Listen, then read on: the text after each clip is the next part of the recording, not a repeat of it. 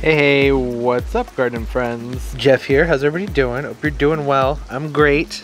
Do a little video here on the Dracaena Marginatas. Oh, mine's tucked in here amongst the plants. I may pull it out for a better look here in a bit, but for right now, just look at how pretty it is. This one is one of the varieties that's called Colorama. They have lots and lots of intense variegation inside of their foliage, and that's going to vary with the amount of sun that they get. This is a plant where I haven't done a care video on them yet because they're just so simple, but I've had enough requests for them over the years that I may as well just do it. So here it is, just a quick rundown on care for Dracaena Marginata. The Dracaena Marginata, they can grow, I think up to 20 feet tall if you're growing them outdoors in the house. I would expect them to stay 6 to 10 feet, prune them as needed.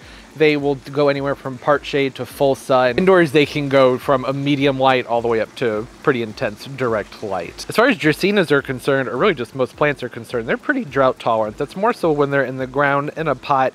I usually let them dry out to about 50% during the winter time, and when in active growth, I will water them when they're about 1 to 2 inches dry down into the soil. Typical houseplant watering. These do need a potting mix that drains very well. They don't want their roots to ever be sitting in water, and they don't want to be in a soil that's going to hold on to moisture for an extended period of time. It needs to drain and dry fairly quickly, but still have some organic materials in there to help make sure the plant grows and looks its best. I only fertilize during the active growing season, meaning spring through summer, maybe into early fall, and that's just something you would need to do maybe every other week. Really, once a month would probably be fine with an all-purpose fertilizer or slow-release fertilizer that's blended into the soil, or amending it with some sort of compost would be fine too. These propagate very easily by cuttings. You just make your cut, stick the cut end into some moist soil and keep it moist.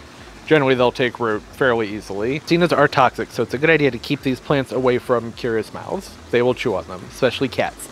Cats love to chew on those grassy blades, especially on the marginatas. Like I said, pretty easy to care for. The amount of water you give them is going to depend on the kind of light that these have. So if you have these in a room that doesn't get a lot of light, then they'll need less water.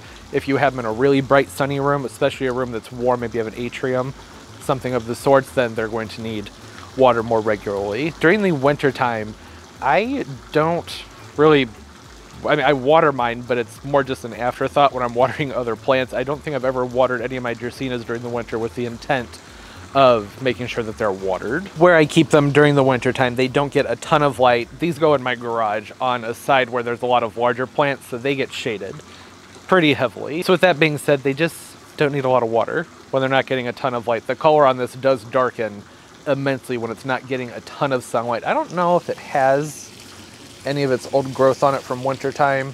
Doesn't look like it does, or otherwise I would show that to you. The more light, like I mentioned, the more color and variegation that you see in here. So I think the general rule of thumb there is to let that pot dry at about 50% during the winter time if they're not getting a lot of light. If they're getting a lot of light and a lot of warmth, I'm pretty sure I already said all this, water them again. I'm sorry, my puppy came out and just totally threw me off from everything I was saying. During the spring and summer, when I have these outside and they're getting lots and lots of sunlight, I water them just the same as I do with everything else. I have them up on drip, so they get watered every single day, and I hand water them on top of that.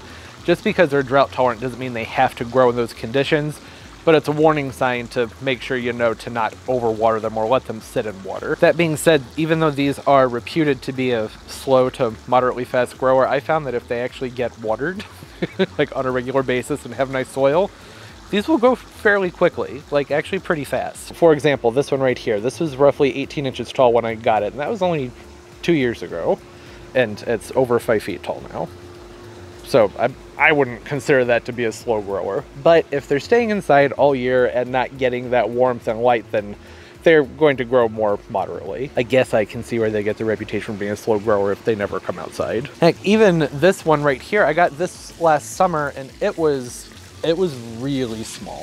Go ahead and pull this out so you have a better look at the entire plant. So now that's about 3 feet tall. When I picked this up from the nursery, like I said, last summer, it was just about up to here.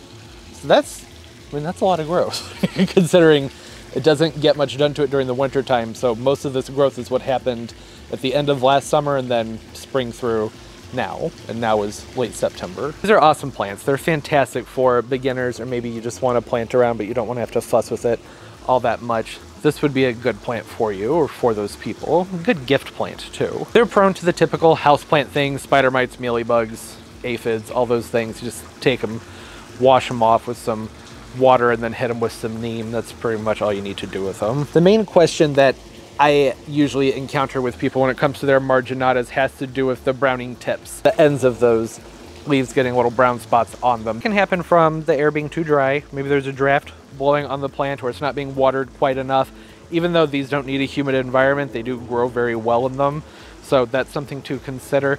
It also can be the result of buildups from fluoride in your potting soil, which would come from your tap water, or excessive salts. That's really common with Dracaena of all types. All types of Dracaenas, if you're having tons and tons of browning tips and lots of discoloration, sometimes in the fronds and some wilty fronds that tend to be kind of bent and crooked, just that, you know, the ones that just don't look right, sometimes that's because of the tap water. There's not a lot you can do about that other than water them with a bottled water or get a water filter like the kind you install under the sink to help filter out some of the stuff that's in the water, or some people even just use like the Brita filters. Sometimes that's all it takes.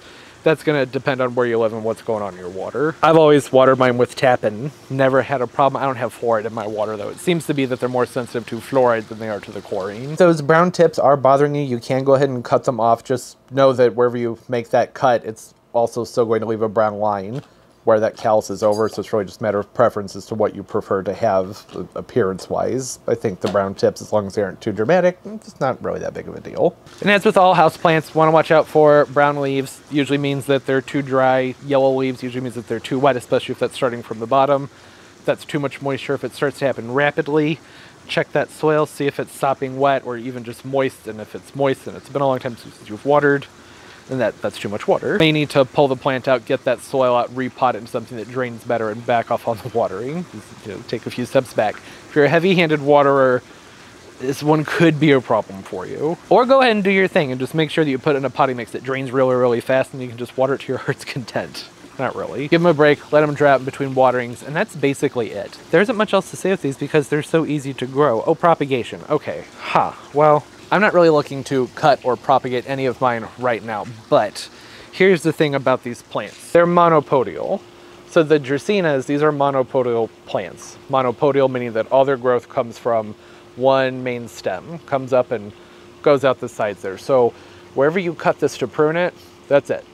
No more growth is going to come up vertically out of that main stem. However, if I were to take my pruners and clip this right here, that will be the end of all the growth up there, but it will put out little babies along the sides of the trunk, and those will come up and grow up and out. So eventually, your Dracaena will get to a point where maybe it's too high for your ceilings. I'm gonna let this one keep going for a few years, but this would be a good size, I think, for most people to make their cut.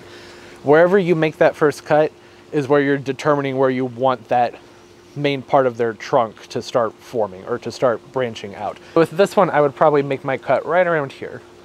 And that means that that's where I'm going to decide that I don't want this plant to continue growing up any further from that main stem. That's where I've decided that that's where I want the rest of the growth to come up and branch out from that point on. Generally, when indoors, people do that for these when their trunk is about, I don't know, usually between 3 to 5 feet high, somewhere in there, because you want to accommodate so that the new branches can come up and grow up too.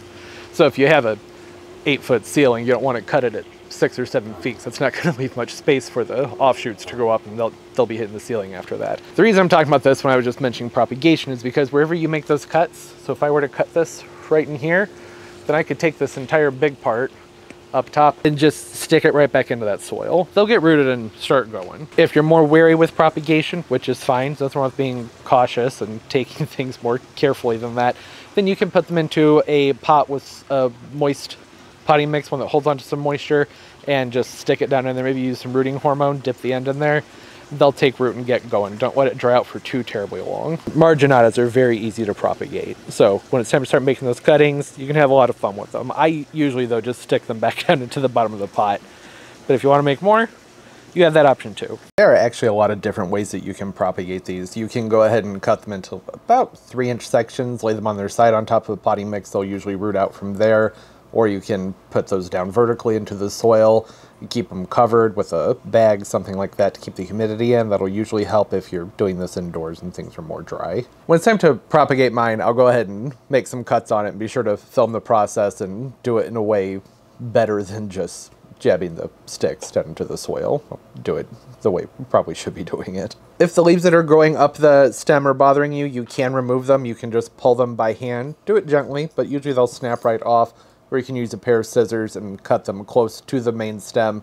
Let them dry out, and then you can pull that nub off in a few weeks. That little bit that's left on there should just pop right off. The only thing to note there is it's usually a good idea to make sure to leave at least, I'd say, probably a good 4 inches of leaves towards the crown, the very top of the plant where all the growth is coming out of. If you go too high up there, sometimes that top will get loose and pop right off.